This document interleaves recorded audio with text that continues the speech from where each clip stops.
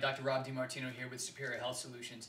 And I wanted to talk about something that I thought was really interesting. Recently, I did a lecture in town at a natural health food store about a bunch of symptoms that I just grouped together that we called unexplainable, that people were experiencing and they didn't know why. And I was amazed at the turnout, and I was amazed at the interest, and I was amazed about how many people were suffering from these types of problems. And it was really interesting to me because all I did was take a list of symptoms that were the most common things caused by people who have thyroid dysfunctions. Now, it's no secret if you look at the research, thyroid is becoming a huge problem in this country, and it's probably the most underdiagnosed or clinically mistreated condition in the US, especially amongst women. Thyroid can have a number of different health concerns that will cause for people. It can cause weight gain, it can cause them to feel cold all the time, temperature regulation issues, it can cause fatigue, it can even cause high blood pressure. Thyroid is a player when you start to get involved with all of these different health concerns. It was amazing when I did this lecture, about half of the people there were already diagnosed with thyroid. They already had blood work with thyroid markers already on there and had been diagnosed.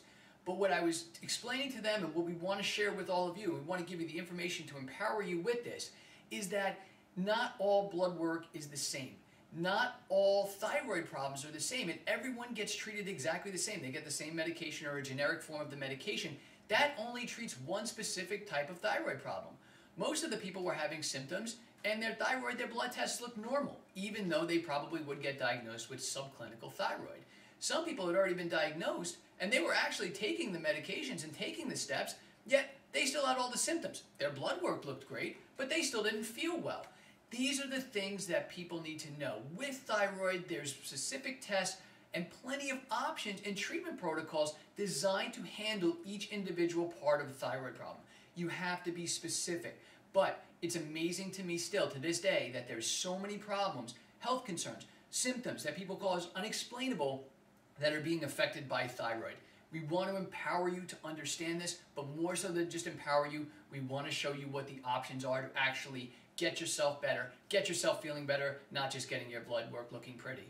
So if you want more information about this, below me you'll see places where you can opt in to come to lectures that we do on this topic because it was such a big deal when we did the last lecture, we decided to do more of them.